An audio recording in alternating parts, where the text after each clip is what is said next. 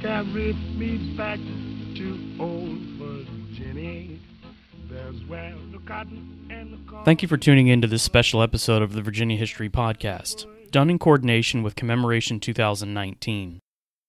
For more information about Commemoration 2019 and Virginia's 400-year anniversaries being celebrated in 2019, please visit the show notes page for this and other episodes covering 1619's historic firsts. Dr. Warren Billings is one of Virginia's greatest historians. His almost 60-year career in the field began after he graduated with an A.B. in history from William and Mary in 1962. Warren then earned an A.M. from the University of Pittsburgh in 1964, before he followed Dr. Emory G. Evans to Northern Illinois University. Dr. Billings earned his Ph.D. under Dr. Evans' guidance in 1968. Warren's doctoral dissertation, Virginia's Deplored Condition, The Coming of Bacon's Rebellion, 1660 to 1676, signaled what would come from this historian's prolific career. He began a teaching career at the University of New Orleans in 1968, where he has served in assistant, associate, and full professor of history positions ever since. In addition, Dr. Billings has been the chairman of New Orleans University's history department, as well as their distinguished professor of history. Since 2005, Warren has been the distinguished professor of history emeritus at the same institution. Not all of Dr. Billings' work has been solely done at New Orleans University. He has also served as the visiting Williams Professor of Law at the University of Richmond, as well as the visiting Professor of Law at the College of William and Mary Law School. Throughout Warren's teaching career, he has produced a spectacular body of historical work, to which I will link in this episode's show notes page. For now, let me point out a few volumes very applicable to 17th century Virginia. The Papers of Sir William Berkeley, 1606 to 1677, The Old Dominion in the 17th Century, A Documentary History of Virginia, 1606 to 1700, A Little Parliament, The Virginia General Assembly in the 17th Century, Jamestown and the Founding of the Nation, Colonial Virginia, A History, and the standard for all things William Berkeley, Sir William Berkeley and the Forging of Colonial Virginia. In addition, Dr. Billings has written numerous articles covering law, archiving, biography, and history, and has featured on many panels as well as lecture series throughout the country. His work has been highly praised, earning many awards and honors, as well as positions within many academic societies. It was my very special pleasure to be able to sit down with Dr. Billings on the 400th anniversary of Virginia's first General Assembly and discuss this key figure from that 400-year period, Sir William Berkeley.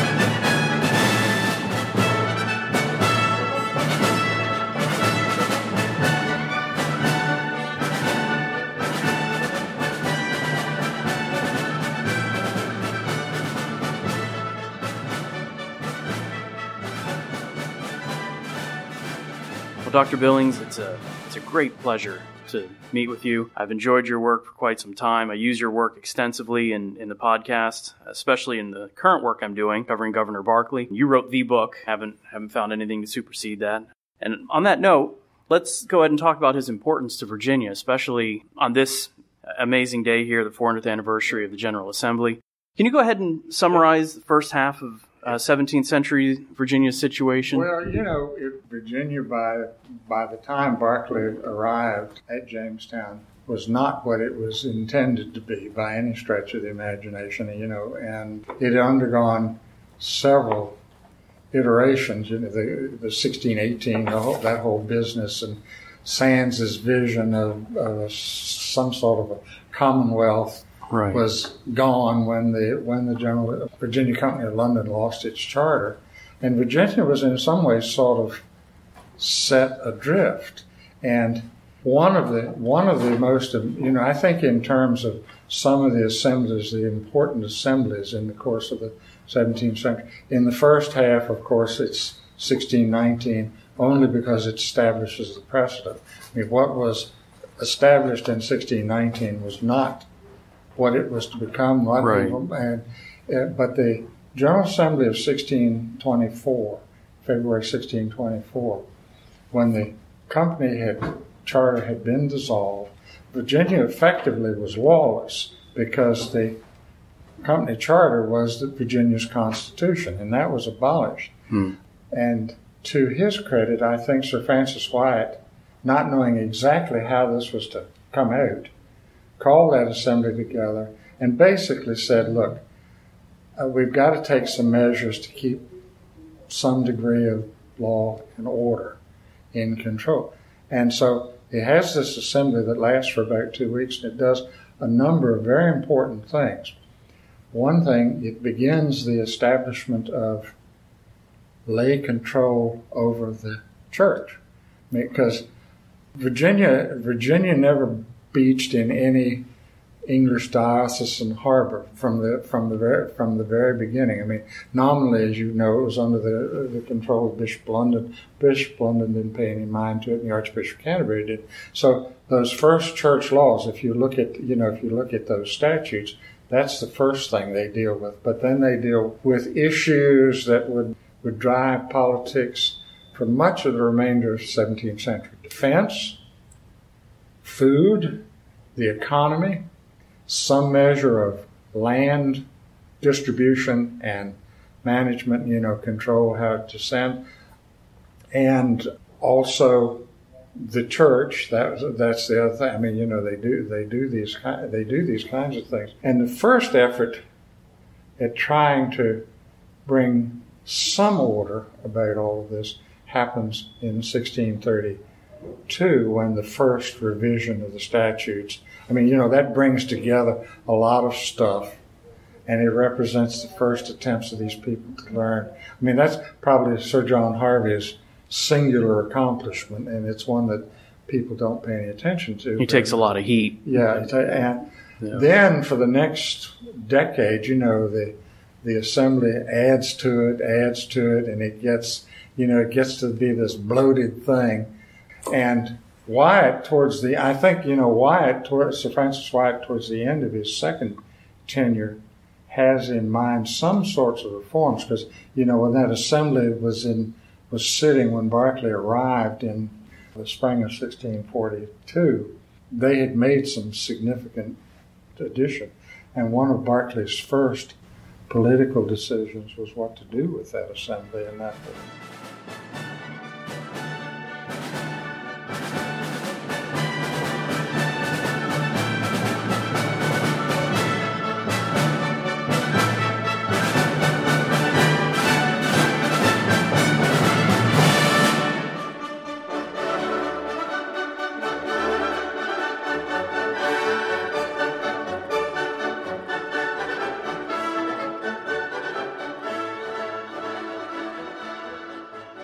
So there is that noticeable change. He comes onto the scene, and up until that point, we've got what you were just outlining. Yeah. And then he comes in and he changes it. And what's a little bit of his background? Well, he was from the Somerset branch of the Berkeley family. That's an old family that goes back. Some of the family legend. I talked to some of the descendants in England once, and they claim that some of the forebears go all the way back, that they were probably Vikings. The Berkeley family was one that made good connections with the English monarchs.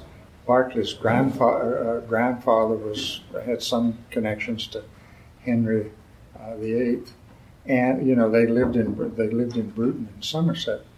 And he was a younger son who didn't have all that many prospects. He apparently went to grammar school. I really don't know a great deal about his early formal education, except he probably there were some grammar schools in where he grew up. And then he went up to Oxford for a time, and he went to St. Edmund Hall, and he came down, and he went to it was a Middle Temple. His mother, by that time, his mother had been widowed, and she and his older brother, Charles Berkeley, who became a lord and who was close to Charles I and Charles II. They tried to make him become a practicing lawyer, and he didn't want to do that. So he got permission to go abroad, and he made that. That was the beginning, in the early part of the 17th century, that was the beginnings of the grand tour of the young swells, where they figured out what they wanted to do. They went over and stood in the trenches and learned a little in Holland, and learned a little bit about doing soldiering and stuff like that. Sometimes they went to France to learn a good French accent, and they all wanted to go to Rome. Their passports all said they weren't supposed to go to Rome, but they went to Rome. And I was able to through a friend of mine who was the law librarian at Oxford, find the record of his having been at the English Jesuit college. Then he came back, and he still didn't quite know what to do with himself, but so he did what swells of that sort did. He pulled some strings and got himself made a privy chamberman, which really wasn't a particularly onerous thing. I mean, the value of that was you had proximity. The real plum in all of that was to be the groom of the stool, which, I tell that story when I talk about it. He never got to do that, but somebody asked me once what that was. I said that was the guy who held the chamber pot for the king and wiped the king's bum. And I said, but the point of those kinds of household positions was that it was proximity that you could turn into something else. And for reasons I don't understand, he, unlike his two brothers, Charles and John, the younger one, who was also ennobled by Charles II, had much more luck in elevating themselves. And I mean, Berkeley was, when he made up his mind to leave, he was in his 30s. He still wasn't married. He didn't have much in the way of property. He had some property around where is Berkeley Square. And he was going to go to Turkey, and then he changed his mind. He, again, for reasons that are not altogether clear, and bought out Sir Francis Wyatt, and shows up virtually unannounced in Virginia. He basically does what thousands of other Virginia immigrants did in that period. But in a different class. He comes over. I mean, all of them who are successful don't come as servants, but come over with a few servants and get property and work their way up. Some of them, like Claiborne, have mercantile origins, all of that.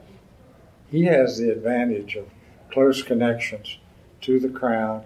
He has some finances. So, and by virtue of the fact that he's governor, he's at the apex. Everybody's going to come up to him. Right. And very early on, he has to figure out how to deal with these Virginians. I mean, the people like Claiborne and Matthews. And trouble is, he's smarter than most of those people. Right. Certainly, his arrival comes and influences changes. Yeah. What types of changes are we talking about? Well, the biggest change, of course, was the division. There are two things that are important in his early years, the first years of the time before he was turned out in 1652, is getting the General Assembly to divide and having that same assembly revise the laws in force. And I mean, there's some major things that come about as a result of the revision of the laws. One thing was the creation of parish vestries. That was his invention. And the parish vestry becomes sort of the unit of governance that is closest to the people throughout most of the colonial period. Because everybody has to go to church at least once a week or once a month. There are all sorts of things that the parish vestries did. I mean, he strengthened the county courts in some ways. And, I mean, there's a whole bunch of stuff in terms of the laws that set those things up. Shortly after that, just about the time the new laws went into effect, of course, was the second, the Anglo-Indian War, 1644-46, where he's sent back to England to get ammunition and weapons, and I mean, he fights for Charles for a couple of years, but it's obvious that by that time he'd already begun, I think, to make his transition from an Englishman who spends time in Virginia to an Englishman for whom Virginia defines what it means to be an Englishman. Mm-hmm. I mean, that process isn't wholly completed by 1644, but the fact is, he could have stayed like his brother John and had a military commission and fought with Charles II, but as soon as it becomes clear to him that ain't no help coming from the crown, he decides, he gets up what ammunition, what he can buy, and goes back to Virginia, and he defeats Opechancanough and all of that, and writes that Indian treaty into the statutes of 1646, which is the basic Indian policy that remains in effect really until after Bacon's Rebellion. And then, of course, by that time, too, actually from the very point when almost from the time he arrives in Virginia, the English start fighting amongst themselves, and he has to try to keep Virginia loyal to the crown and keep them from killing one another. And I mean, he's fairly successful in doing that until 1649, when he gets the notice that Charles has been chopped, and that the parliamentary council of state wants him to surrender, and he tells them to bugger off. Right. And they don't do anything at first because they're too worried about trying to put down Charles II. And I mean, it's not, as until they smash Charles at the Battle of Worcester that they finally turn around and they realize the only way they're going to deal with Virginia is to turn him out. And they they rely on Claiborne and Matthews and a couple of other people, and they draw up that fairly large flotilla of naval vessels, transports, and army soldiers, and bring them up here. And he puts on, ever the showman, he puts on this great display of force, and then he surrenders. And Virginia comes under basically it comes under the rule of the House of Burgesses for the duration of that period. And I mean, that's because the next governor is Richard Bennett, and they elect him. And all those interregnum governors are weak. They're weak in several senses. They're weak in terms of their abilities, but also their power. I mean, creatures of the House of Burgesses. And young Samuel Matthews found that out, much to his chagrin, in 1658 when he tried to run the house out, and they forced him to. They forced that second revision down his throat, and they forced a whole bunch of other stuff down his throat that he had to deal with. I find it humorous. They still reelected him. Yeah. Oh, they still reelect. You're going to stay here and you're going to do what we tell you. That's basic. I think there's a certain amount of political acumen in that, because by doing that, they avoid any problems from London. For the most part, the people in London didn't pay. Once they got Virginia to surrender and impose their sort of vision of polity on Virginia, they pretty much left the place alone. And they didn't know, I think the calculus was. And see, most of those people who served in those assemblies throughout the interregnum were not Puritans. They were all royalists, for the most part. I mean, the key figures were all royalists, and they could pretty much dictate who got to be governor, who not got to be governor, and that sort of thing. They had a lot of authority, for sure. And then, of course, the thing that threw the monkey wrench into the whole business was when Matthews Jr. died unexpectedly, because there was no mechanism for a successor when the General Assembly was out of session. And nobody had thought back in 1652 or in 1658 that possibility might exist and how to deal with that eventuality. Sure. And I suspect it was Claiborne and Richard Bennett and a few other of the counselors who got the idea that, they cocked up that scheme to get somebody to be an acting governor, to call the assembly, and then have the House elect. And they got Berkeley to act, and then they tried to talk him into let them elect him governor. And I really don't think he wanted to do it at first for a long time.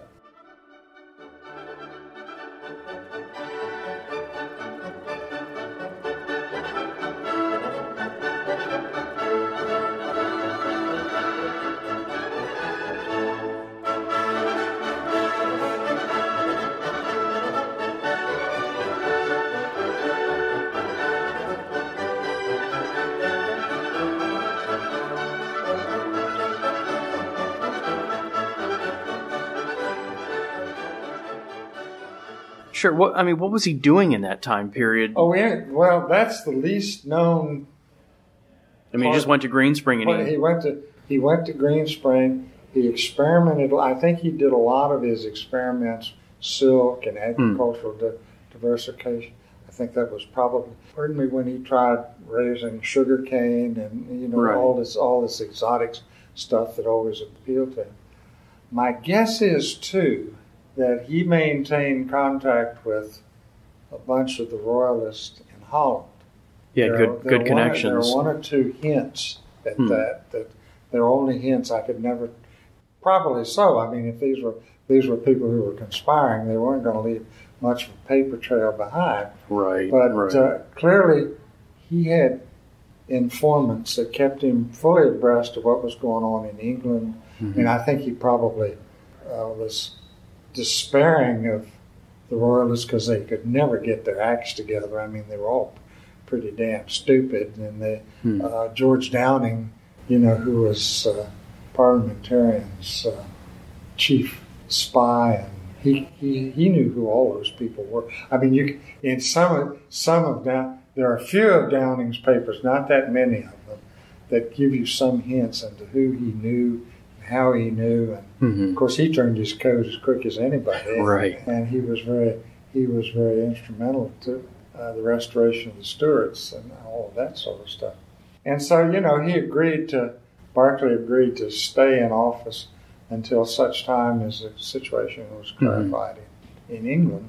And it wasn't until sometime in September 1660 that he got notice from the Secretary of State that Charles already got new commission and all of that sort of stuff. So then he called that assembly into session in October 1660. And at that point, he can begin instituting.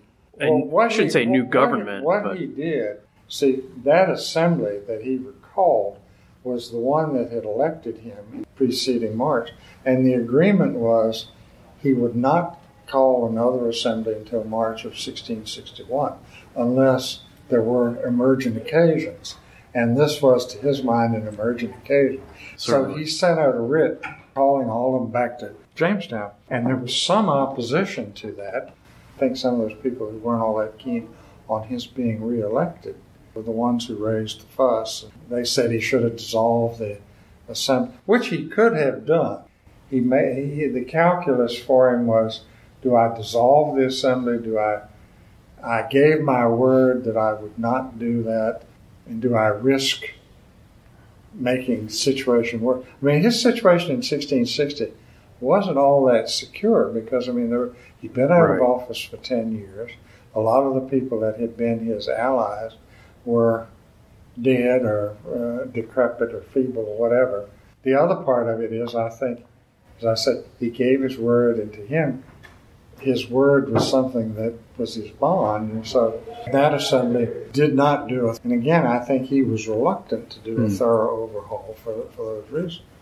But then the thorough overhaul became a necessity when he found out that there was some possibility of reviving the Virginia Company of London. That's something people miss. And also that Charles was surrounded by people who wanted to hedge the colonies into this closed economic system. I don't think Berkeley ever understood any of that. He was always something of a free trader in the sense that he thought people should trade wherever they wanted. And he had connections with the Dutch and that sort of stuff, and he was not keen on all of that. And he also had that position on the Council for Trade and Plantations.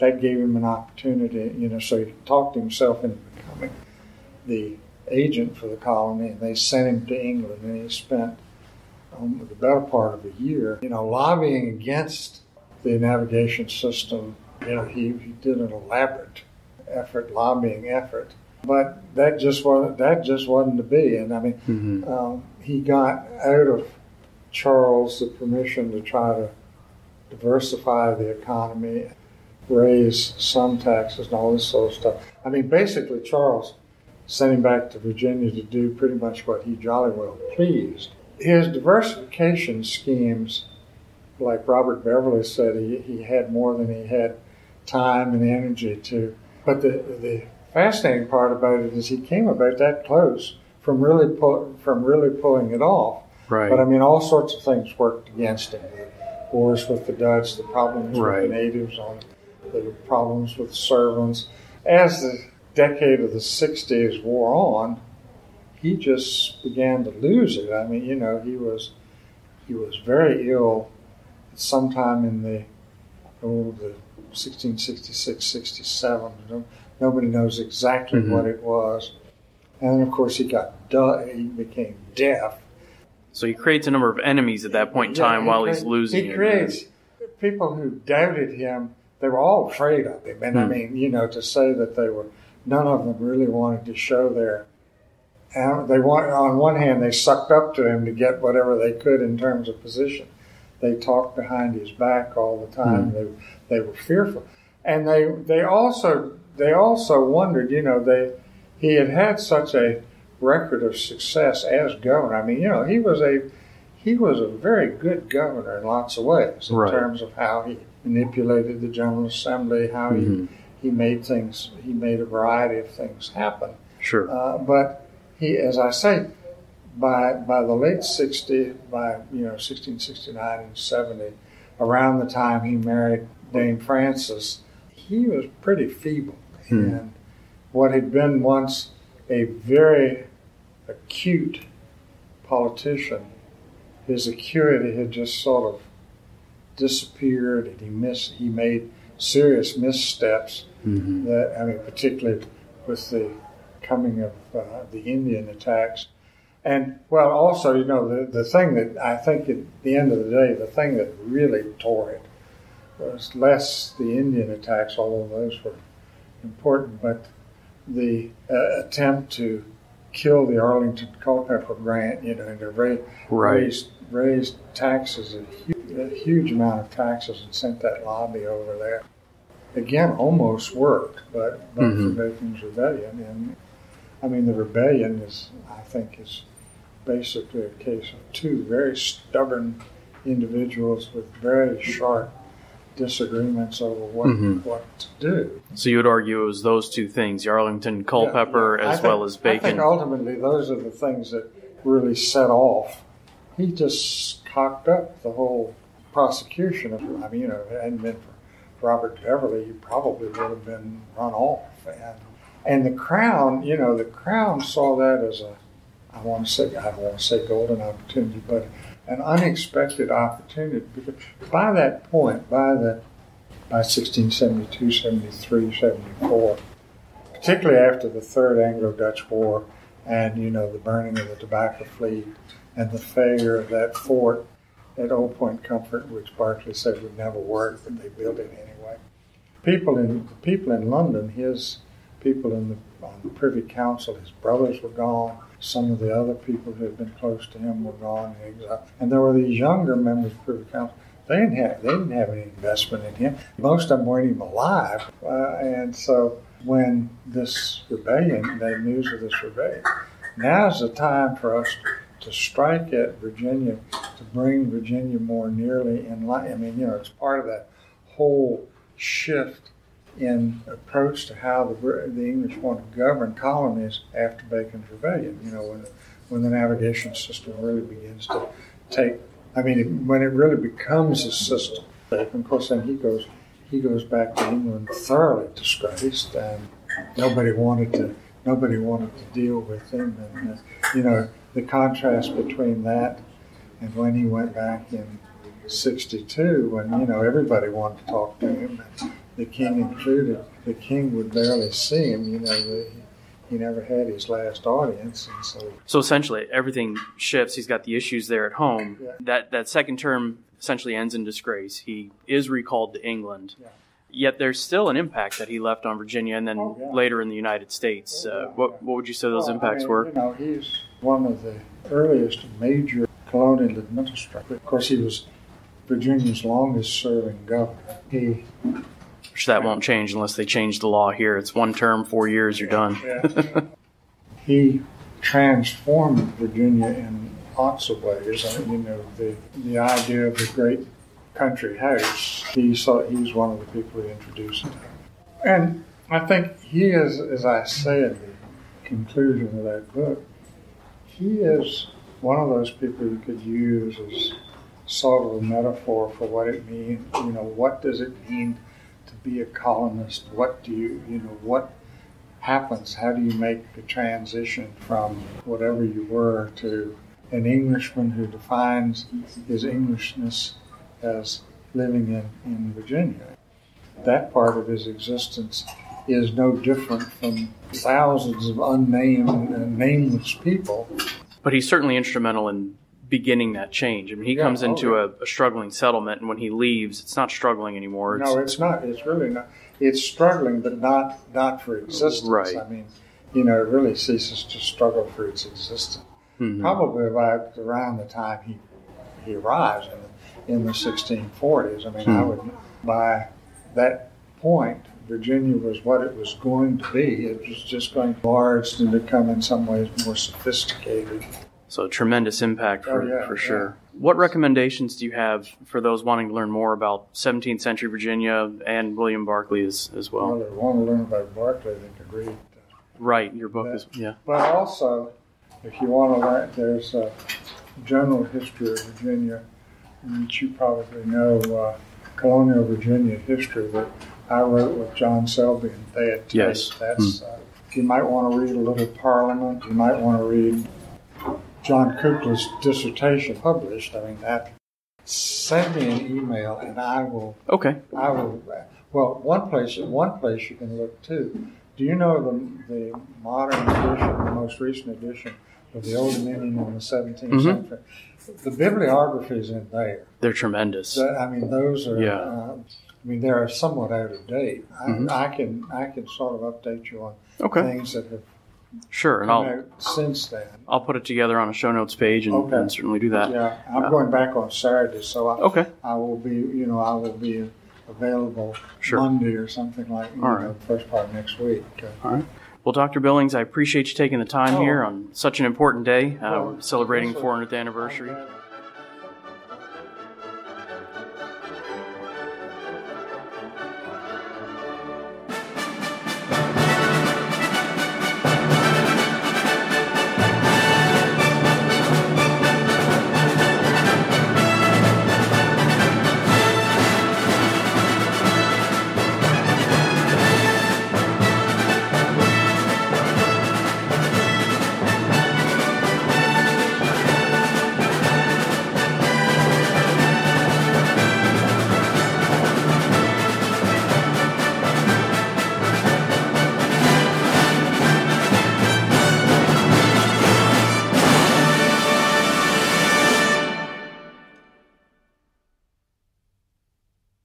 Thank you again for supporting the podcast. It's greatly appreciated. Please continue to spread the word and help this colony to keep growing. Start by following us on your favorite podcast provider, like us on Facebook, follow us on Instagram, and visit the website. Sharing episodes and other work is the best way to expand the community. Another way to greatly aid the podcast is by providing feedback on iTunes. If you have yet to do so, please take a few minutes and leave us a comment. Doing so helps bring exposure in the iTunes network. It also helps me to know what I need to improve on in future episodes. If you would like to support the work financially, please consider supporting the podcast on Patreon. Links can be found on the website, or one can visit the campaign at patreon.com/VAHISPod to see the choices and rewards being offered for your generosity. And please, join me next time as we continue walking through Virginia's history.